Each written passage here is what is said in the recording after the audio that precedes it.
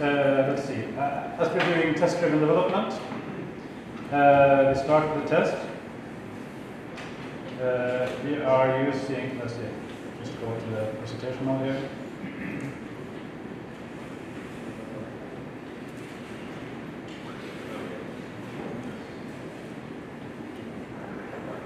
Let's see. Yes. As we are doing, we're actually doing component tests here. Test the whole component, the whole currency web app. We have a Spock test, of course, JEB. And we have like this method here, test that the most used currencies is correct. And here's the list that should be shown. And now we want to remove the Turkish lira. And if we now run the test, here we're packaging the application together, and so it takes some time. And then after that, we're starting the application inside the test for the test runs.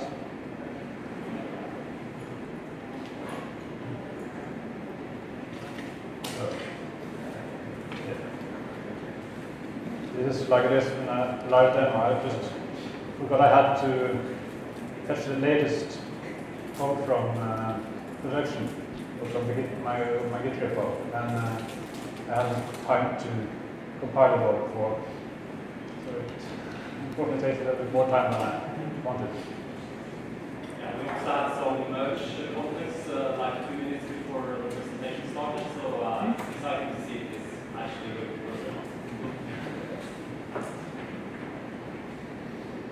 So this is a test for this is a model test written in Ruby for Spock, using Spock and JEB. We'll see later JavaScript test. This is the model test. It's starting now. Yeah, now we're starting the application. Soon we will be starting the test. Yes, we're starting. Yeah, let's see. We got the Spock output that says that the most used currencies on the page includes Turkish lira, but we don't want that. So okay, then we switch to the unit test, which is in JavaScript. That's the yes, and then we have the same list here. And we remove the Turkish lira. Then try to run the test. This is the unit test written in JavaScript. Yeah. Because the actual version code for that holds this list is in JavaScript. The front end.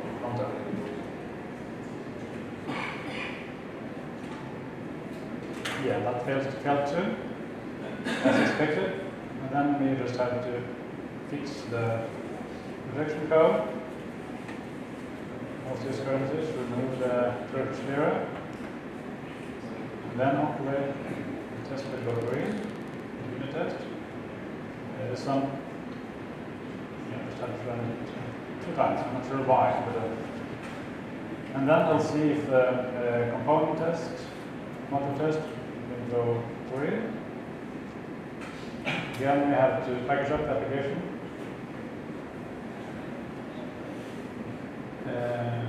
Hopefully it will take a little bit shorter now because we're running Gradle, which is quite good at checking what needs to be done.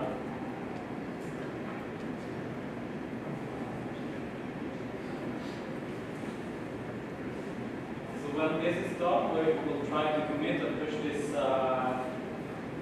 this change to our production system. During the presentation, we'll look at our pipeline and see if this change has gone into production yet or not.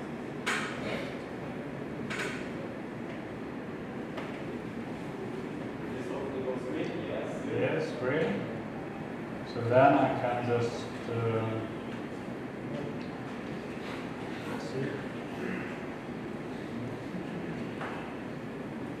Okay, commit. Apologize for the colors here. Just commit it. Forgot to fix those colors.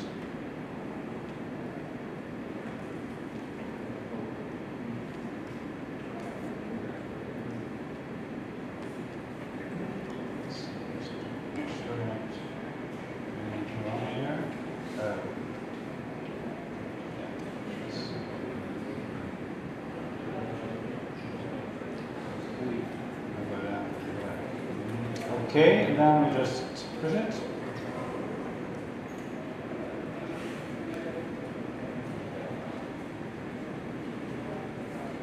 Then when we're done, then we just have to wait for the continuous integration server and the pipeline to go through. So then we'll continue with the presentation.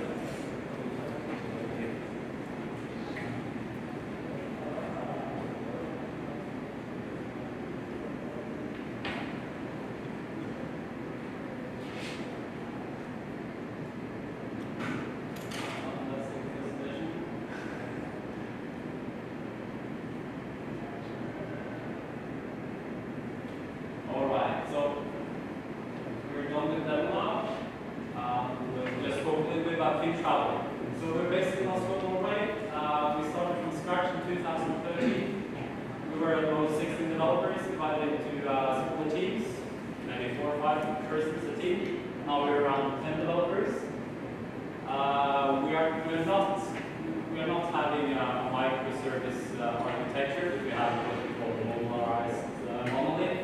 We're trying to move into microservice architecture, and we might come back next year to talk about how we broke down the monolith into small parts. We're part of Fin.no, which has approximately 105 developers. We did have a strong focus on continuous deployment and continuous delivery in the project from the start. And we also did a lot on test-driven development. This book here helped us a lot in the beginning, or many of the ideas we are using in the project were from this book. Growing up with object-oriented software guided by tests. So TDD is very easy to do when you're in a greenfield project like ours was. It's a bit harder if you are coping with some legacy code. So I guess we were lucky to be able to start in this way. And when we started the project, we were quite clear on what we did not want to achieve. We did not want to have a lot of manual testing in there. We did not want to have like 4 deployments or releases a year. We did not want to have long time spent between development and production. So in my previous job, I had like 4 releases every year.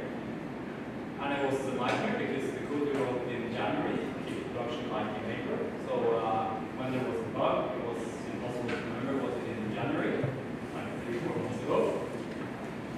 So when I started in Fin in 2012, 2013, this graph shows the number of deployments to production in Fin from 2012 until today. This number on the top of. We can't really see the left-hand side of the graph here, but I'll tell you what the numbers are. The blue line is from 2012, and then we have like 1 deployment to production every week, or 2 deployments every week. And I was like, yes, this is so cool, because I had like 4 times a year in my previous job. I came to Fin, it was like heaven, once every week. But fortunately, some people thought that was not enough, so they started to work on how we are going to do more frequent deploys to production. And as you can see, 2012, the blue line moved into the orange line, which moves into the green line, and to the red line, and today we are on the purple line. So last week, Fin had like more than 1,000 deployments to production each for that week, last week. That's whole Fin, that's not Fin travel, that's whole Fin with 100 developers. That's quite a journey from like 1 deployment every week to 1,000 deployments. it's quite nice. We're going to tell a little bit about that today, how it works and how it was made possible. So, yes, I have that. Okay, so by doing test-driven development, what do we get? Biggest reasons are we can deploy a lot safer and a lot faster. Fin Travel does about 40 deploys a day. You can have done that by test-driven development. And if you don't have to be afraid when doing large spanning changes, like changing several modules at a time. Because if the tests go green, everything's okay. And we found that test-driven development leads to good design. I know not everyone agrees on this, but it was what happened with us.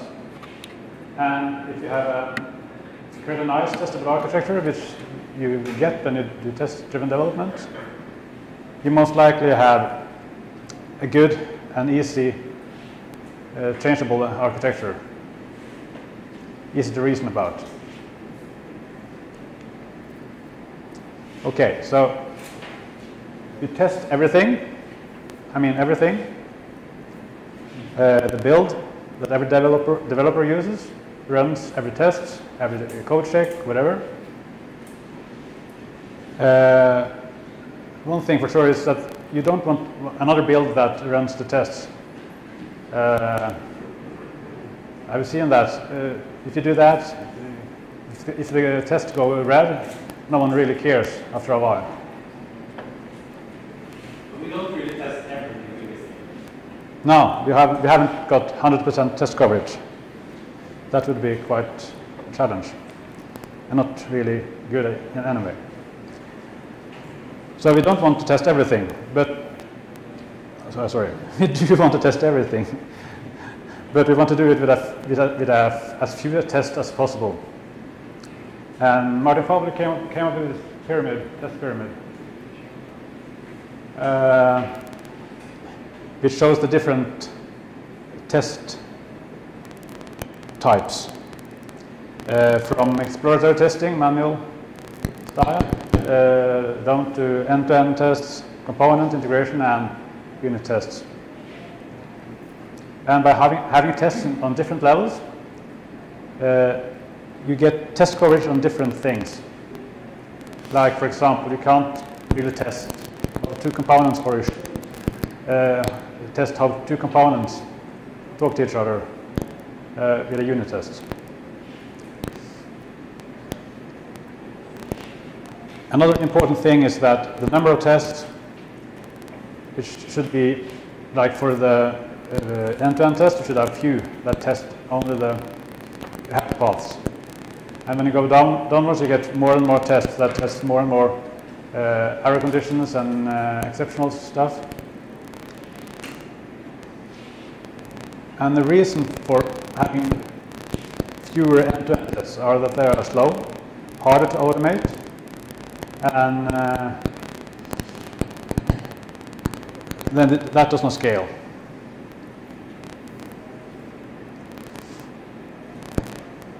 Actually, we are not using all the levels. We are just using the end-to-end tests, component tests, and unit tests. And another reason for having different levels is that unit tests, they make the internal quality better, like high quality code. Code looks better, while the end-to-end test makes the external quality better. That is, it's usable for the user.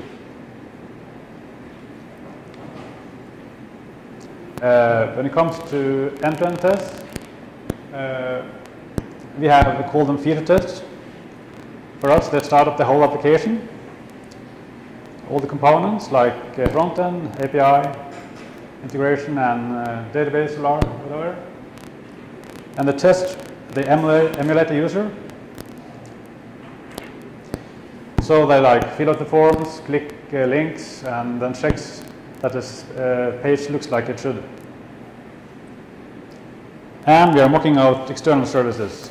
Like for the flight search, we mock out Expedia, Air France, and other stuff. And this is done to make the test go faster, to have it more stable. So if an external service goes down, the test doesn't fail. And then the component test. Then we only start up one of the components in an application. For example, web or the API. And if it's a web component, we do the test the same way as in the end-to-end test, that is emulate a user.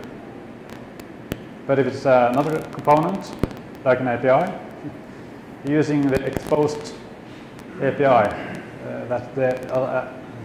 that means the API that the component exposes in the test.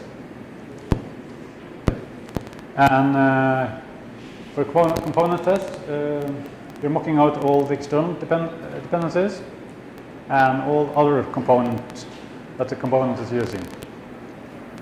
This makes the test actually tests the component and not how the other external dependencies works. We're using some tools to do this. First, the Spock. If you haven't tried it, try it. It's very good. It makes the tests a lot easier to read, more concise. And for front-end tests, we are using JEB, which is awesome. And to get the Spock, it's even better. And we have some JavaScript in the front end, which we test with the Karma. This starts a browser, which you're running your test in. Locally, we are using Phantom.js, which is headless and faster than like starting up Chrome in the test. But we also use BrowserStack, which is a cloud service for starting up all types of browsers, like IE, Internet Explorer. And we have also made some utilities, like the embedded Tomcat, which is a utility for starting up one component in a test. So we start Tomcat and deploy the component inside the Tomcat in the test before starting the testing. And we are mocking and stubbing with different tools.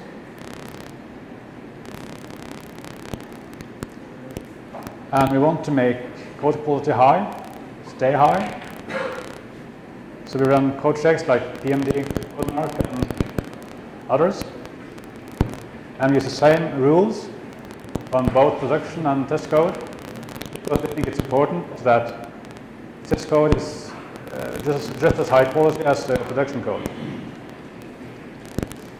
And we are using JSP on the front end. And to make sure that does compile, doesn't crash in production, we're test compiling it in the build. And last but not least, Gradle is very important for us.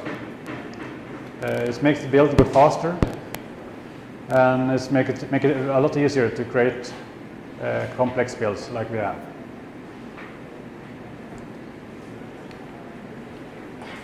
Some examples. This is a JEB test written in Spock, which actually just goes to the login page, fills in forms, and checks that, click the login button and checks that the user are redirected to the user page. Quite concise and easy to read. We used Cucumber before instead of JEB. But as none of our product owners wrote the specs, it was just a pain in the ass to maintain. JEB is a lot easier. And as a little example of how we use the embedded Tomcat utility for starting and stopping Tomcat in the test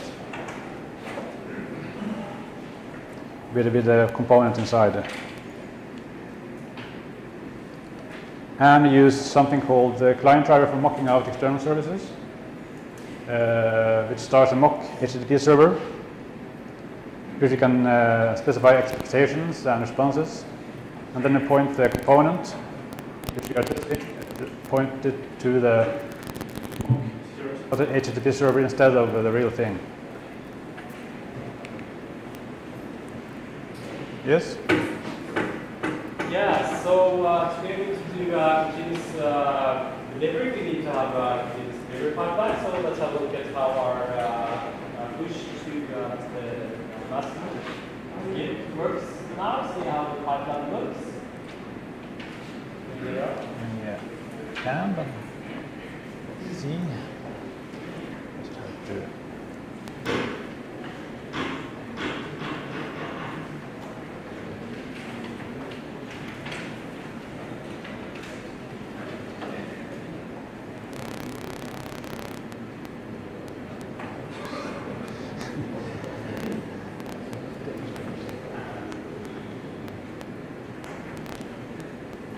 Yeah, so this is our homepage pipeline. It's the continuous integration server on, that builds the modules.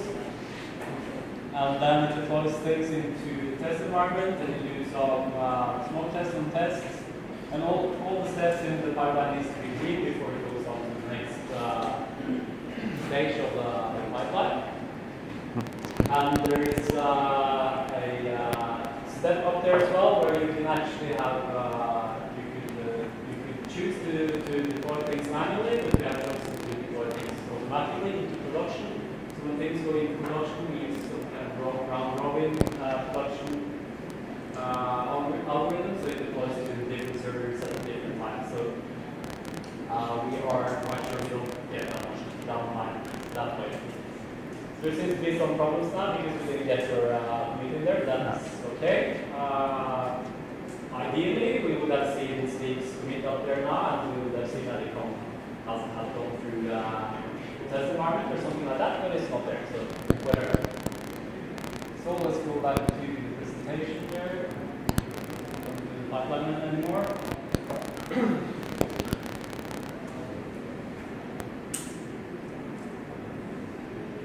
Yeah, so we have our home pipeline, but Scripted is also working with a pipeline called Spinnaker. You may have heard that. It's a tool from Netflix and Google. And Schibsted just recently became one of the authors for that project. So the goal of Schibsted is to gradually start using Spinnaker in most of our projects. So related like homemade projects like the pipeline we're using at the right now. Spinnaker is a great tool. Try that if you have the possibility. Okay, so we'll tell you a secret about the process we're using. Don't tell anyone outside of this room. We don't do any pull requests. Sounds crazy, right? Not a secret. We don't use branching either. Sounds even more crazy. And yet another secret, we push direct to the master. I mean, come on. Can we really do this? It's just madness, isn't it? It sounds like it's strange and it's probably unfamiliar to most of you. But for us, in our team, it gives us a very short time from you write the code till the code is out in production. The developer writes the code, just pushes directly to master, and there's no pull request involved. This sounds stupid, right? But the quality, what about the quality? It must be really, really bad in this system. Nobody cares anyway. I mean, who cares about the quality? That's just unnecessary noise. No, that was a lie. Of course we care about the quality, we care a lot about the quality. We have, as Steve showed us, tests on many different levels, from unit tests to end-to-end tests. And this really takes care of most of the quality issues we have. We really rely on our tests. If the tests go green, we think the quality is good enough. And what nice thing with continuous deployment is that there's always small changes that hit the production system. You don't have big changes hitting the production system. So when you have these small changes hitting the production system all the time, the probability that there's a bug in there is quite small. Of course it happens. You could have a bug that goes through this process and goes into production. But in that case, it's very easy to locate because the deployment was so small. It's easy to locate and it's really easy to fix it. And when we fix it, like in the continuous delivery way of doing things, we do roll forward and not backwards. Since we push directly to master and things are out in production within minutes. So we never roll backwards, we always roll forward when there's a bug in production. Almost. Yeah, there has been some incidents where we actually roll backwards. It's difficult, if you have like schema changes and things like that, you can't really start rolling backwards. Just roll things forward. And we do also rely heavily on monitoring and alerting. This is like our tests in production. Stig will talk a little bit about that later. How we do monitoring and alerting. And we are doing no pull request. That means no code reviews, right? No, that's not true because we do have, before we start coding, we gather the team or parts of the team before a whiteboard. They plan everything and discuss, and they know what they're going to do before they start implementing. This is really important. Just don't grab a task and start implementing without talking to anyone. You have to kind of anchor this in the team. We also do post-production code reviews. There's a kind of heated debate about this. Is post-production code reviews better than pre-production? There's always arguments on both sides. We prefer post-production code reviews. We think they are good, and it helps us in our process. If we have bigger changes, we do also post-production code reviews for the whole team. We gather the whole team and the person or persons that were responsible for the changes, do a presentation to the rest of the team to show them what has been done. So code review, what is it really good for? Absolutely nothing. Nobody cares about code reviews. It's just takes away the developer's time and it breaks his flow. And when you do it really, it's such a pain. No, it's not. I was not lying. We don't usually use code reviews to find bugs because we have all these other systems that are supposed to find bugs for us, like the tests we have, static code analysis, the discoveries we do before we start implementing. So we don't primarily use code reviews for finding bugs because that's kind of boring and tedious work. So what we do use code reviews for is to learn from your peers. Then it gets much more fun because you learn something new. And we also use it as input for refactoring. So if Stig wrote some piece of code, and I do code review, and I think this could do with some refactoring, I can use this as an input for the refactoring I'm doing. So it's not about finding bugs at all, it's about learning and using it as inputs for refactoring. And for our team, it really works well. And of course, none of this is possible to deploy so many times a day to production without a team or DevOps structure. So developers have the full responsibility of the project lifecycle from coding to production. We don't have any operations department anymore, or we do have actually, that takes care of hardware and things like that. But like for the systems being in production, it's all up to the developers. If you can't fix a bug by rolling forward, you can always go into the production systems and have a look at logs or restart services or things like that. So the whole responsibility is on the developer now. You write the code, and you're also responsible for the code running in production. And that's kind of a change of mindset for many developers. For our developers that are quite experienced, for some of them that was kind of a big change in how they were used to be working, but now everybody embraces it and thinks this is the only true way of doing things. Okay, a disclaimer is in place here. This description is just from one of the teams within Schibsted. We are several hundred developers in Schibsted. I'm sure most of the teams are actually doing pull requests. We are one of the few teams that are not doing any pull requests. And there are many different processes that are used by different teams. So we don't. We encourage the teams to be autonomous enough to make their own processes, and what works for them works for the team. Okay, so how's that deployment going now? I can tell you it's not going well. So I'm not going to look at the pipeline anymore. And we don't need to look in production either, because that change is surely not going to production. But ideally, I will tell you that this change has gone into production now, and we can see that the Turkish data have been removed from the most recent currency. So sorry about that, but that's like the nature of a live demo, I guess. So something about monitoring and alerting Stig. Want to say something there? Yeah. So we're not regarding testing. So we're not using testing just for before production. They are also very important after, to make sure the site is actually working like it should. And we have quite a lot of code written explicitly for making monitoring work. Here's a dashboard from our Grafana installation. We're using Prometheus to fetch the metrics from the applications.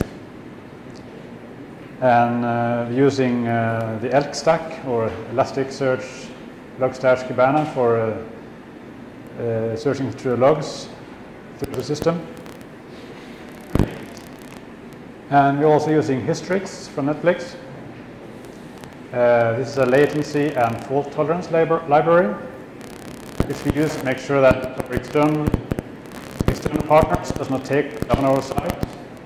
For example, if an external service is really slow, they're just stopped. They're not an external service, but we're not using it now. Yeah, and also it creates great dashboards. And occasionally we get alerts, like this SMS, that we need to go into production and check on some of our components.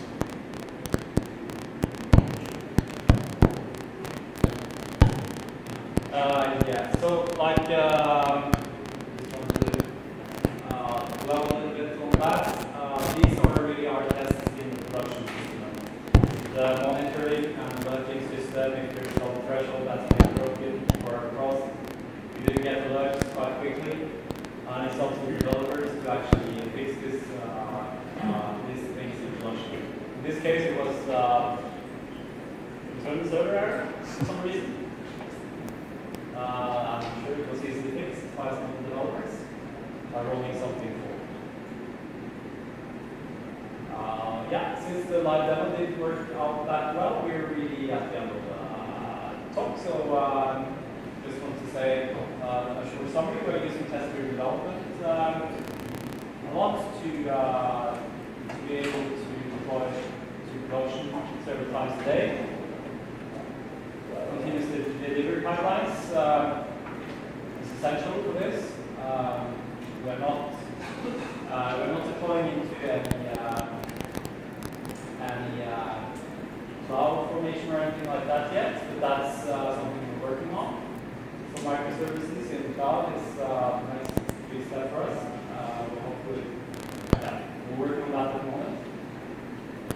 DevOps, the developers need to change the mindset and embrace the Unix command line and be able to run commands in the terminal. No pull requests are working for us. It's not working for everyone. I'm sure there are different opinions on that in this group.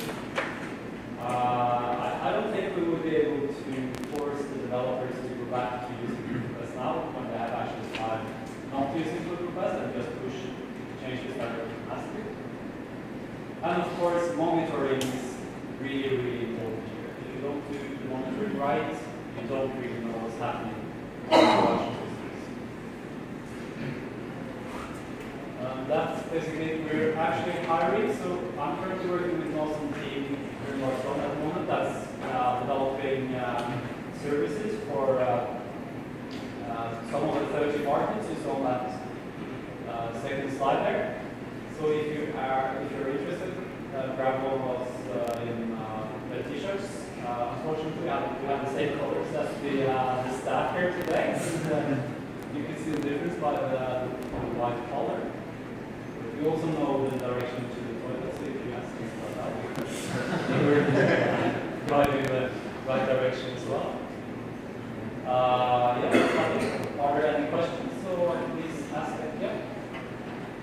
The example you gave, the live demo, was a very, very basic change. That's all fine, your system for making small changes. What about that change you have to do every few months that's a major change to code so that you can add some new feature? How does that go with this system? Yeah, that's true. I forgot to mention that we are heavily using feature toggling in production. So you're using feature toggling in production. So we do put code into production that's not really live yet.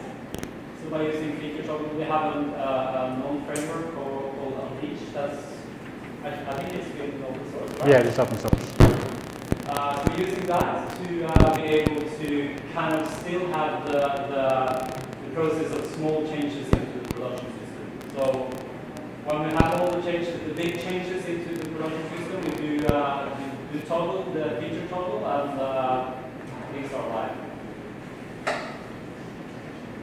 Yeah, more questions? Yeah. What happens if it changes, like, for example, if you have one table in the database that is too big and you need to make some change, where strategy do you use for a couple of changes? Yeah, if you have a big change code, you have changes in the database, that's what you're asking? Yeah. Yeah? You want to answer that? Yeah, we are lucky to not have too much data in a database that is what do you say? That don't.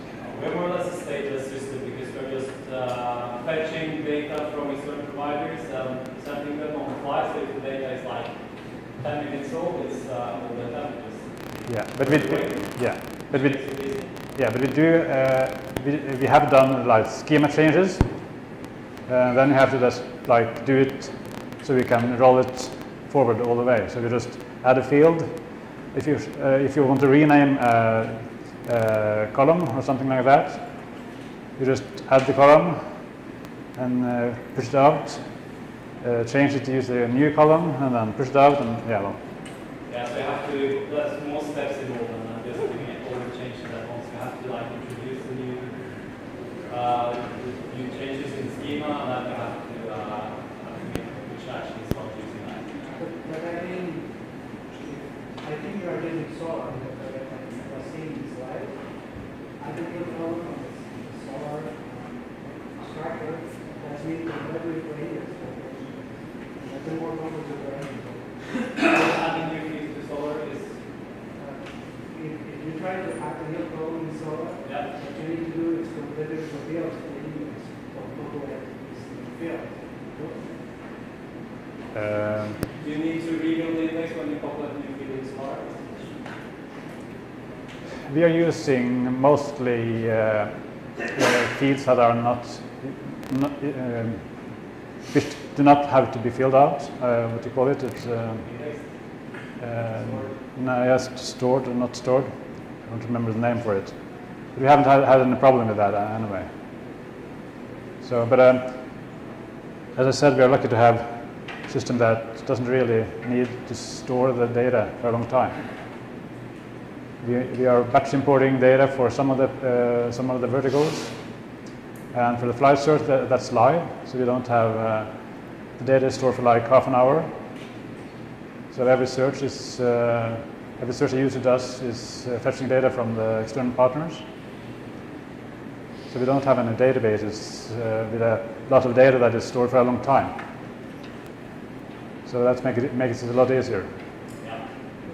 So it's kind of an easy system to do this kind of process with that when it comes to those kind of issues with data distribution and things like that. Okay, any more questions? You say that your application is not making applications of models. So when you put in one, it doesn't mean that we need to reload some libraries and so on. All these are not Sorry, once more. Once more? Yeah, I say that using the PR working on using now that it's mostly a monolithic application, and utilize the application, they change to trigger a kind of library role or component role with that. So isn't it factor downtime? Downtime, yeah. Our application is like we have several web apps, web apps that talks to each other, like front-end web integration and stuff, and they are deployed to several servers. So when a new version is going into production, half of the servers or half of the servers for one component is taken down, and the new one is deployed, and then the other half is taken down and deployed. So we really don't have enough downtime for that. We had a problem earlier with Solar because when I had to change the schema, the only way to do that with Solar was to take Solar down and up again. But with Solar Cloud, which we are using now, we can just push the schema changes to Keeper and just tell Solar to load there. So then you don't have to restart the Solar.